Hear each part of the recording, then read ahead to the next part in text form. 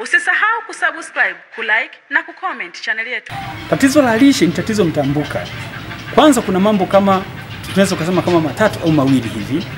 Cha kwanza, mtu anaweza kuwa na chakula cha kutosha lakini hajui namna gani ya kuweza kukiandaa kile chakula ili kiwe mlo kamili.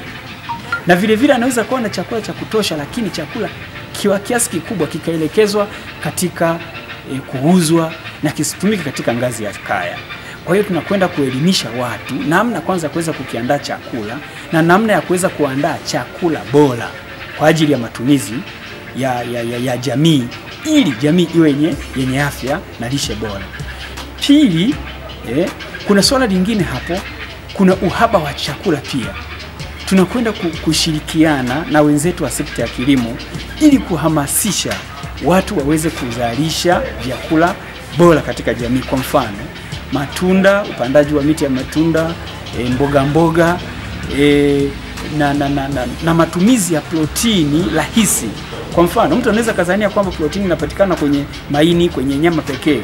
Kumbe hata dagaa kama zikiandaliwa vizuri bado zinaweza zikatoa protini ambayo inaweza kusaidia jamii nzima. Lakini halmashauri yetu kiangalia ni miongoni mwa halmashauri ambazo zimebarikiwa kuwa na vyakula muhimu sana. Kuna maziwa ya kutosha, kuna asali, kuna nafaka na mboga pamoja na matunda. Kwa hiyo moja tunapokutana na wananchi ni kuwaambia na kuwaeleza kusema, tunaposema kupambana na udumavu hauhitaji kwenda dukani kununua vyakula vya kwenye makopo au kununua vyakula special. Tunawapa elimu ya kutengeneza vyakula kwa kutumia resources walizokuwa nazo katika kaya zao. Mama anaweza kutengeneza uji lishe kwa kutumia mtama, mahindi, uwele, karanga na vinginevyo.